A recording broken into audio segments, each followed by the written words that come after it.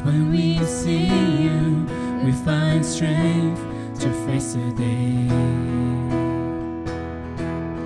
In your presence, all our fears are washed away, washed away. Hosanna, Hosanna, you are the God who saves us, worthy of all our praises. Hear the sound of hearts returning to you. We turn to you. In your kingdom, broken lives are made new. You make us new. 'Cause when we see you, we find strength to face the day. In your presence, all our fears are washed away, washed away. Hosanna, Hosanna, you are the God who saves us, worthy of all our praises. Hosanna, Hosanna, come have your way among us. We welcome you here, Lord Jesus.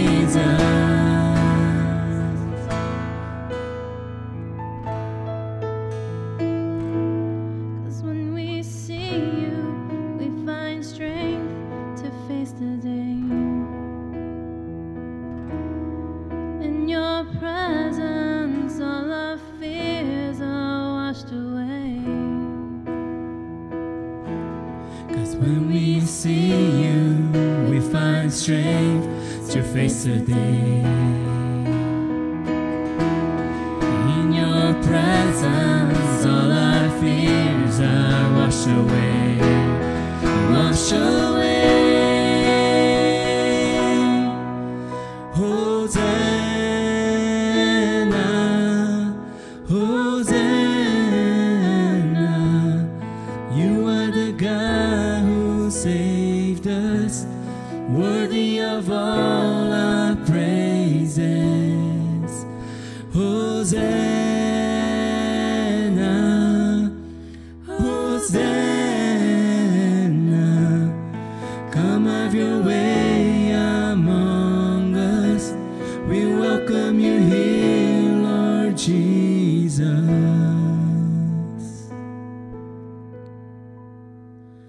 Hosanna,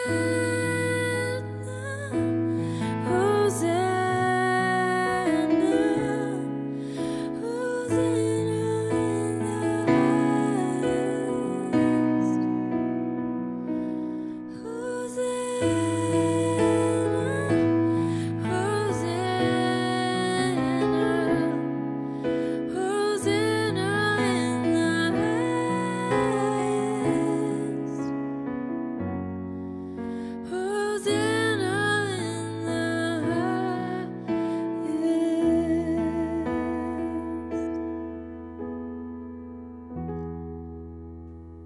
Good morning once again. Happy Palm Sunday. I have the honor and privilege to give a Palm Sunday service before, as I hopefully I can set up Resurrection Sunday the best that I can for us to understand just the significance of this most important day for us as Christians. And so we want to share a passage, Matthew chapter 21. And I want to read verses 1 through 11. Now when they drew near to Jerusalem, they came to Bethphage on the Mount of Olives. Then Jesus sent his 2 disciples, saying to them, "Go into the village in front of you, and immediately you will find a donkey tied and with a colt with her. Untie them and bring them to me, and if anyone asks anything to you, you shall say to them, 'The Lord needs them,' and he will send them at once." And this took place to fulfill what was spoken by the prophet, saying, Say to the daughters of Zion, Behold, your king is coming to you, humble and mounted on a donkey, on a colt, the foal of a beast of a burden. The disciples went and did as Jesus had directed them. They brought the donkey and the colt and put them in their cloaks, and he sat on them. Most of the crowd spread their cloaks on the ground, on the road, and the others cut branches from the trees and spread them on the road. And the crowds that went before him and that followed him were shouting, Hosanna to the Son of David. Blessed is he who comes in the name of the Lord. Hosanna in the highest. And he entered Jerusalem. The whole city was stirred up, saying, Who is this? And the crowd said, This is the prophet Jesus from Nazareth of Galilee. Let's pray. Father, we come to you, before you, at a very familiar passage, Lord, a passage that describes your entry into Jerusalem as you head towards the cross, but as a triumphant entry, not because you have defeated an enemy, but because you will defeat an enemy on the cross. And so that, Lord God, we have a forward-looking attitude and posture, Lord, as we look again, back again to what you have done for us, the victory and the triumph that you have won upon that cross. And so, Lord, help us to reflect upon that, to see the power of the triumph. Lord, I pray that you would speak to us this morning. Would you remind us again of your deep truths of your word? Would you give us ears to hear and hearts to receive your words of truth and life? Help us to be once again at awe of who you are and what you've done for us. Would you speak to us, Lord? Thank you once again. In your Son's name we all pray this. Amen and amen. Well, I want to just describe three elements that we find in this passage. And the title of my sermon is called Palms, Cloaks, and the Cross. And I think each one of those things means something. So hopefully I can, within this short time, I can convey the meaning and the significance of these for us this morning. Back a few years, I used to pick up students from Canada at the LA airport. We'd have ministry things, and a lot of students from Canada would come. And whenever I picked them up from LAX, we would drive down, and the first thing that they would always say, that they would notice, is, look at all these palm trees here. And so I guess they don't have any palm trees in Canada. And they were amazed by just so many palm trees. And honestly, us as Californians, we will probably never notice the amount of palm trees that we have. But if you look around and we drive around on the freeway, you'll see that we have palm trees everywhere. Now, for us, what do palm trees represent? Or what do they symbolize? Like for me, when I look at palm trees, I think of Hawaii or paradise. For me, it symbolizes paradise. And so I don't know why we have so many palm trees. They're not even native here for California. I think literally we wanted to bring some paradise into California. But for us, palm trees and they remind us of something. But what does it symbolize for the Jews? What was the significance of these palm branches they laid down before Jesus as he rode by? What do they mean? Well, hopefully we can look at these things as we go through this passage. Now, the setting of what's going on here, remember, everyone's coming into Jerusalem, right? Everyone's coming into Jerusalem to celebrate Passover. So it's one of the three most significant pilgrimages. So there's Jews all over the regions coming, flooding into the small city of Jerusalem, and Jesus is riding in. And we have to imagine there's a religious kind of high, a fervor that's happening, like electricity throughout the city, because this is the most significant day for them to finally come into Jerusalem to come and give their offerings and to worship. But also, this is a very unique Passover as well, because people have heard of who this Jesus is, and so there's a frenzy, a mob of people, not only to celebrate Passover, but to also hopefully catch a glimpse of this Jesus. Right before this entry into Jerusalem, Jesus had done one of the most powerful, amazing miracle, which was raising Lazarus from the dead. And you got to imagine, word probably spread around fast. And so this even heightened the excitement of all these people. Jesus just raised Lazarus from the dead. And so hopefully And so we have this mixture of these crowds hoping to see Jesus, but also we have also a mixture of the Pharisees. We're extremely jealous, and they were ready to kill Jesus because they see that so many of the followers are following Jesus. And so we have this mixed bag of people who want to see Jesus and people who want to see Jesus dead, all in this small city of Jerusalem. So this is the context that we're talking about. And here Jesus strolling in on a donkey, fulfilling prophecy of the Old Testament. It only adds to the excitement of what is happening. So this crowd, I want to talk about this crowd, this multitude. They were really caught up with all the excitement of all that was happening. And they even followed Jesus around. And so these are the same crowd that followed Jesus around to be fed by him, to be healed by him. And so for them, they have a certain expectation of Jesus, to get something from him, to receive something from him. And what are they expecting Jesus to do in Jerusalem? Well, they're expecting, hoping that he would become the king of Israel. They were hoping that finally he would overthrow the government and establish the nation of Israel once again. And they're saying, Hosanna in the highest, the son of David. So what they're saying is, Jesus is the one who would come from the line of David and to be seated on the throne of David. And so they're expecting something from Jesus, to receive something from Jesus. And what is that? For Jesus to be king and for them to be freed and liberated. And I think this is a very important thing to notice, because the crowd was only seeking Jesus for their needs to be met. John describes this whole scene, and he gives this little detail. In John chapter 12, verse 18, it says, the reason why the crowd went to meet him was that they had heard what he had done. They heard he had done this sign, the sign meaning raising Lazarus from the dead. And it describes this crowd only coming to seek Jesus for something to receive from him. And so they went ahead to Jerusalem, hopefully to receive something from him. And there's this difference and contrast between the crowd and his disciples. Because see, the crowd sought Jesus for what he will do for them, whereas the disciples followed Jesus because of what he is to them. They knew that Jesus was the Son of God. They knew that he was the true Messiah. So they understood and identified him rightly. But the crowd, they followed him for what he would give for them. So they had expectations to receive something. And again, what were they expecting? They were shouting Hosanna because they were expecting him to be their king and for them to be their servants. They were expecting Jesus to establish their kingdom and to finally free them of oppression, to give them a nation finally, to establish their kingdom once again. But they were expecting these things to happen in the physical realm.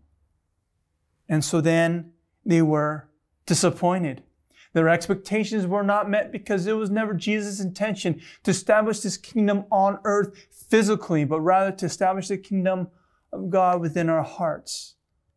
It wasn't Jesus' intention for us, for him to come and give us things for our flesh and for our bodies and for our life, rather to give us true spiritual life. And so the Jews, they missed it. They were thinking and expecting something to feed their physical bodies, and yet Jesus came to feed their spiritual bodies, and yet they were disappointed. And when expectations are not met, what follows? Disappointment. And if your expectations are really high, then disappointment becomes violent. And we see that. Their hosannas became crucify him because, again, they said, who is this Jesus? He is a fraud. He is a hoax. He tricked us all. What kingdom is he going to establish if he's being arrested like this? This is not the true king of Israel. And so they turned on him because their expectations of him was not met. Now we ask ourselves, what do we expect from Jesus? Because let's face it, we all have certain expectations. But are our expectations of Jesus, are they right? Are they biblical? Are they fair? What do we expect from Jesus? Because let's face it, a lot of the things that we expect from God and for Jesus is to fulfill our physical bodies, to fulfill our physical needs. We're tired, we're hungry, we're difficult, we have a crisis, and we expect these things that we expect God to magically just take all these things and just kind of wipe them all out, and we find ourselves still hurting. We say, God, where are you? Some people may even turn away from Him because our expectations are not met. But the problem doesn't lie with God not meeting His expectations. The problem lies with our expectations of Him. We have the wrong expectations of Him. And this is why the Jews were so disappointed, because they had the wrong expectations of Jesus. What do we expect from Jesus? To fulfill our physical bodies or to fulfill our souls? And so Jesus is entering into the city of Jerusalem, and these people are laying down their palm branches. And what do the palm branches represent? For Israel, for us, it might represent paradise, at least for me. But for the Jews, palm branches represented and symbolized national pride. It represented victory. It represented, finally, our nation is going to be established. And so the palm branch represented their nation. They had a lot of pride in that. And also, it was a way for them to celebrate and to worship. As they're laying down the palm, they were celebrating, Hosanna, Hosanna. And so for them, they were worshiping not Jesus, but rather they were worshiping because they were going to receive something from Him. So that's what the palm branches represented. And I wonder for us, what is our worship in response to? Is our worship in response to the things that we receive from God? In other words, is our worship for the gifts or for the giver? Because for these Jews, they were worshiping Him because of what He will give them. But I want to remind us that our worship for Jesus, our worship to God, is not because of what we have received, but rather because of who He is. He is God. He is Jesus Christ. He is the Son of God. And yet He does give us eternal life.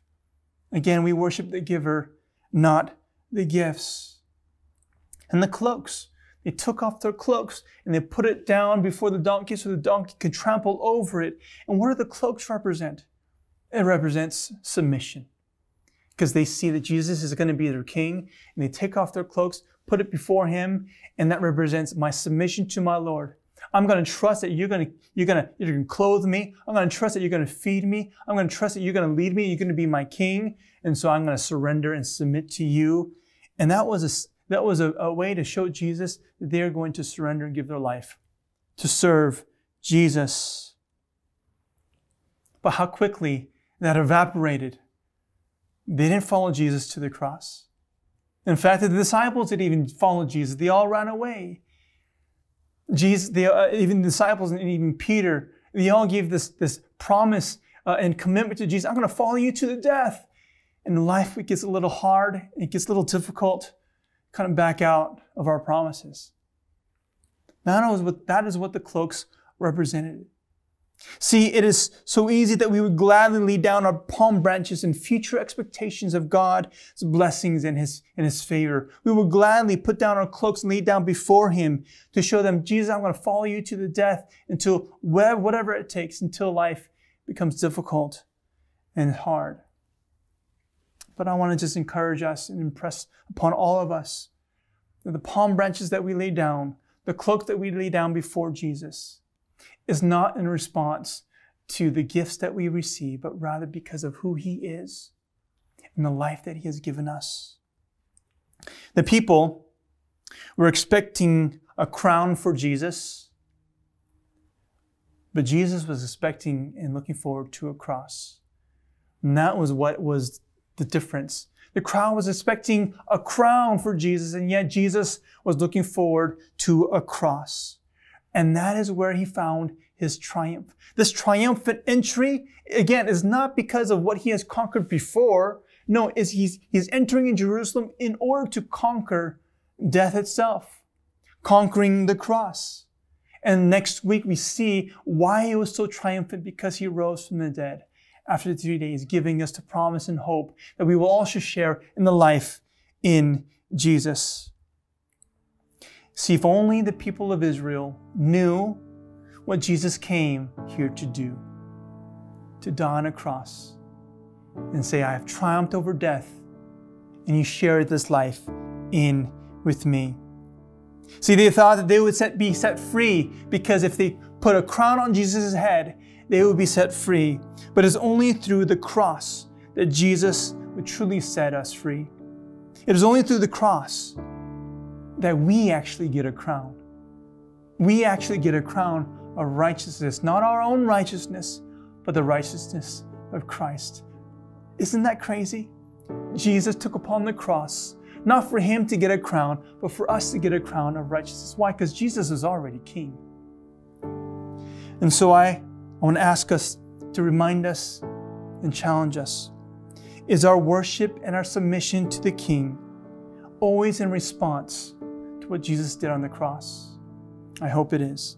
Let's close with a word of prayer. Heavenly Father, we thank you again. We worship you. We worship you. Not because of the gifts that we receive, but firstly because of who you are as our King, as our Lord. And in response of gratitude of the life that you have given us through your death.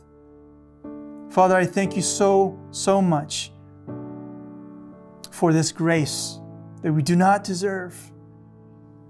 And so as we are reminded of the palm branches and the cloaks and all the things that the crowd was shouting out, these promises, Lord God, Father, may we also lay down our promises down before you and trust that God, that you will overcome all things for us because you have triumphed on the cross. So Lord, we look ahead, we look forward to Resurrection Sunday. And God, that we are once again filled with hope. We're once again reminded of why you came here on this earth to die, to give us life, to be in glory with your Father so that we also may share in that glory after this life. So Father, we thank you again. We worship you. We celebrate you. And in Jesus' name we all pray this. And all God's people said, amen and amen.